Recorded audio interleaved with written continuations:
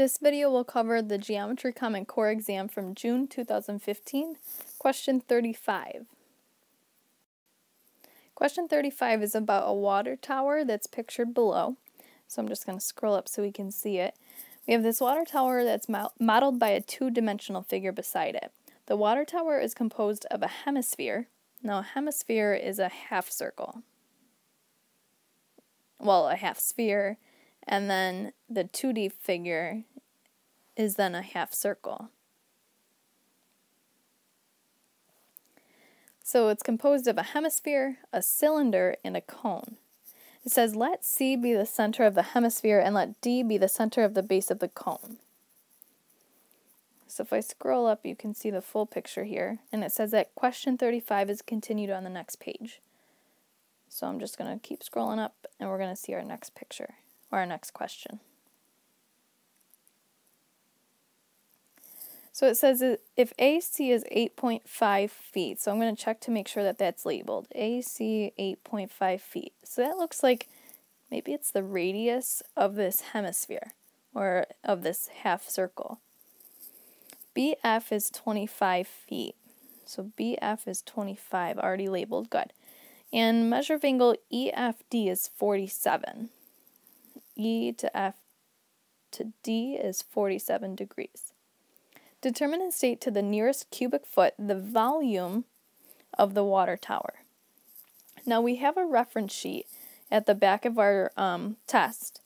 You have one on yours that we can use that tells us about the volumes of different shapes. So remember that it says that this figure was made up of a cone. So we need the volume of a cone plus the volume of a cylinder plus the volume of this hemisphere, the half sphere. So I have to calculate 3 volumes here and then sum them together to get the total volume. So looking at the volume formulas on our next, or on the reference sheet, we can find that the volume of a cone is equal to 1/3 pi r squared times the height. The volume of a cylinder is equal to pi r squared times the height, and the volume of, well, they only tell us the volume of a sphere. So I'm going to take the volume of a sphere and divide it by 2 because we have a hemisphere, a half sphere, is 4/3 pi r cubed, but again we're dividing by 2. So I'm going to calculate the volume for all 3 of these shapes. Volume of a cone, volume of a cylinder, and volume of a sphere. I'm going to take a second just to resketch the picture so that we can see it on this paper so I don't have to keep going back and forth, and then we're going to consider plugging into the formula. So in just a second you'll see the new picture pop up on your screen. Okay, so first we're going to look at calculating the volume of the cone. So I'm going to use this triangular figure up here at the top to find that volume of the cone. Because the radius of my semicircle at the bottom is 8.5, that means any other radius would also be 8.5. So that means the radius of my cone is also 8.5. So I can start plugging in. I have 1/3 pi 8.5. Now the height is something that I don't know. The height is something I'm not sure about. So I have to put h there for now, which means that we actually have to do a side calculation. We have to find the height of the cone. So again, any radius on here is 8.5. So now I've got this triangle with F 47 degrees, D, FD is 8.5, and point E. And my goal is to find this height, say H. Here it looks like we have 2 sides and 1 angle, 47 degrees. If we have 2 sides and 1 angle, that's telling me that we should be using trig. SOHCAHTOA, where S is sine, C is cosine, T is tangent, O is opposite, so the side opposite of the angle, and it looks as though if I circle my angle, the height that I'm trying to find is my opposite. H means hypotenuse. I do not need to worry about this hypotenuse FE, so I'm not going to use anything with hypotenuse. And A means adjacent, or in other words, next to the angle. So I have O and A forcing me to use TOA. So I'm going to set up the tangent equation. I have tangent of the angle, 47 degrees, is equal to opposite, the height, over adjacent, the 8.5. And because I'm solving for h on the right-hand side, and it's in a fraction, I'm going to set the left-hand side up as a fraction as well. Just makes life a little bit easier because solving proportions is nice and easy. All we have to do is cross multiply. So now I have h equals 8.5 times tangent of 47 degrees. Your calculator must be in degree mode in order to do this calculation. If you have a TI 83 or 84, click on Mode on your calculator, Mode, then go down to where you see Degree, hit Enter, and then just quit the menu. If you have an Inspire, TI Inspire that you are using, it's already in degree mode, so you don't have to worry about changing it. So all you need to do now at this point is to type it in. 8.5 times tangent of 47 degrees. Make sure that the 47 is inside of parentheses, otherwise you're going to get a wrong answer. So now I know that my height is equal to 9.11513. So I'm going to transfer that up here, right there. Okay, but I'm going to erase that arrow because I don't want it across my paper. So now I'm going to plug in, I have 1/3 pi times 8.5 times 9.11513. And yes, I'm writing that whole decimal. Of course, the decimal keeps going, but if you carry those 5 places with it, you're going to be okay. Be very careful when you type this equation into your calculator. Make sure that the 1/3 is inside of parentheses. Anytime you put parentheses on your paper, you should also put it in your calculator. So I have 1/3 times pi times 8.5 times 9.11513. And I end up with an answer of 689.651. So now that's not my final answer, but I'm going to circle it because that's something I'm going to come back to later. Next, we need to find the volume of a cylinder. So in order to find the volume of the cylinder, I'm going to focus on the rectangle that I see here, because the rectangle is representing the cylinder.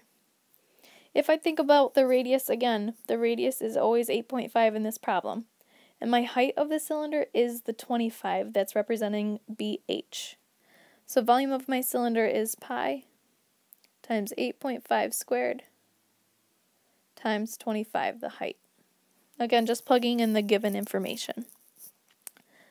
Use parentheses on your calculator. Make sure that you put 8.5 in parentheses before you square it.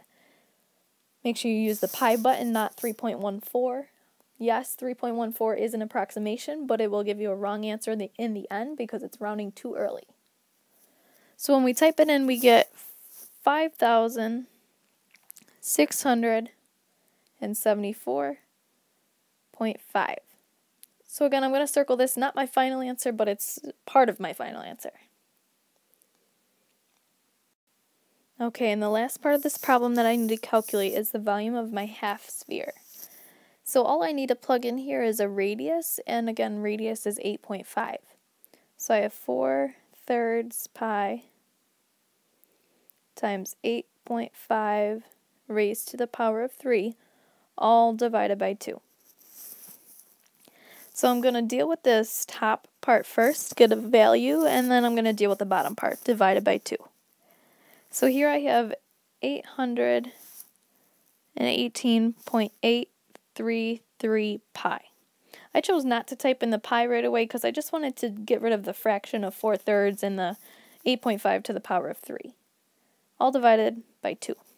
Now this is something I can type into the calculator, making sure I type in the top part in parentheses. And so I end up with 1,286.22. Again, circling it because it's part of my final answer, but I still have one more final calculation to do before I'm done. The last calculation that we need to do is to sum all of the volumes that we found. We did all of this work so that we could find the total volume. So step 4 is the total volume. So I'm going to take 689.651 plus 5,674.5 plus 1,286.22. Again, that's taking each of the volumes that we found after each individual calculation and summing them all together to get a total of 7,650.37. Now, because it does say to round to the nearest foot means no decimals. So my nearest foot would be 7,650. Final answer, 7,650. Whew, that was a lot of work. But remember, this is a 6-point question, so it makes sense that we're doing a lot of work for this problem. This first part, I believe, was scored out of 4 points. The other 2 points come in at the bottom here. Oh boy, this is going to be goofy for me.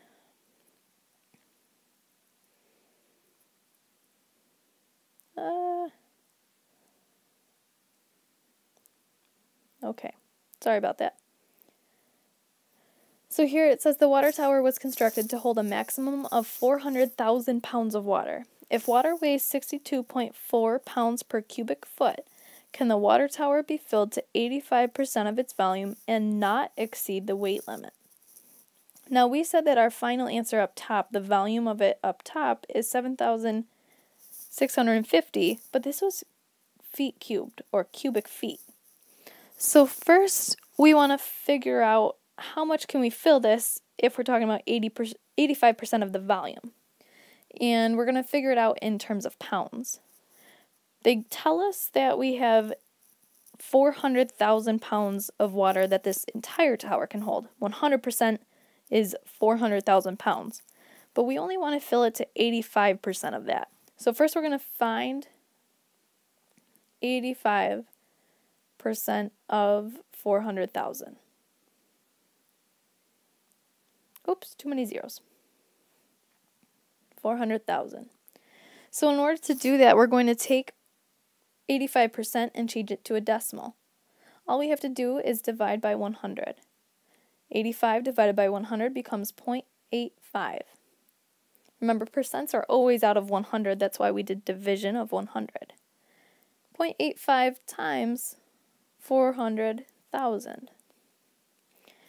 That gives us an answer of 340,000 pounds. So what we want to do is figure out if we fill this water tower to 85% of the volume, when I change the volume to from cubic feet to pounds, am I going to exceed the weight limit? So our second step is to convert the volume from cubic feet to pounds. And the way that we can do this very easily is to set up a proportion. Say pounds over cubic feet. We know that we have X pounds for 7,650 cubic feet. But we also know based on the problem that we have 62.4 pounds per 1 cubic foot. So we cross multiply to solve. X equals 7,650 times 62.4 gives us 477,360 pounds. 477,360.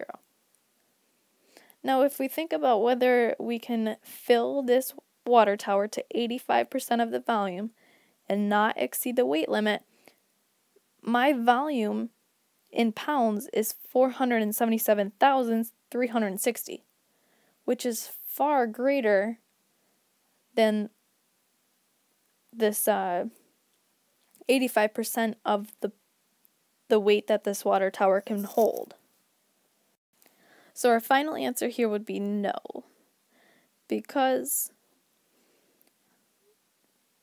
the volume is larger than the weight limit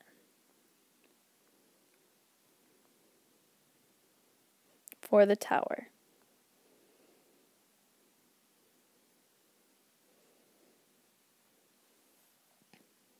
So again, answers for this problem are the 7,650 for part 1 and no for part 2, but of course you do have to show all of the work.